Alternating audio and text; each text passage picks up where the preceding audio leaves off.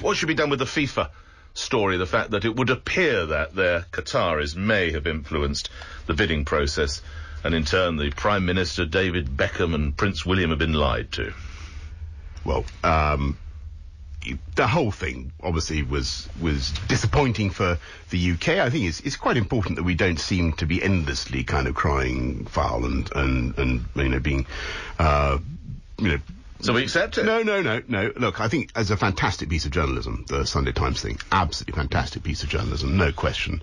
And if it is true, and if the process was in some way corrupted by Dosh, and by the way, the idea when you go to FIFA, the whole thing is completely, quite self-evidently a racket in my view.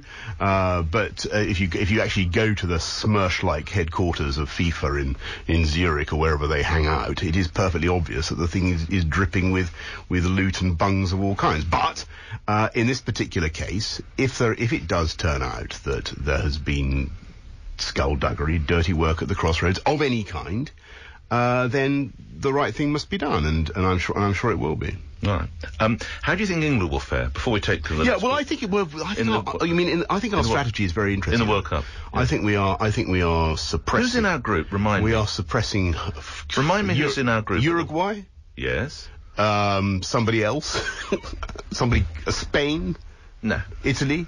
Yes. Italy. Okay. Uruguay. Come on, I got some. No, that's some good. Points for general cred. When did we last win the World Cup? 1966. And the captain was? Oh, God, Bobby Moore. Oh, well done. We moved to other calls. Costa Rica was the country you were looking for. Another call. But I think it's interesting. What's happening is I've never known the collective mood of gloom to be. There's such negativity and pessimism. It's tremendous, isn't it? It's brilliant. It must mean that we're going to win. Oh, don't do that. We're being realistic. We're not very good. I am allowing. But I read a very good piece this morning, actually, saying that we might. Oh no! Don't start that nonsense. I'm starting to believe.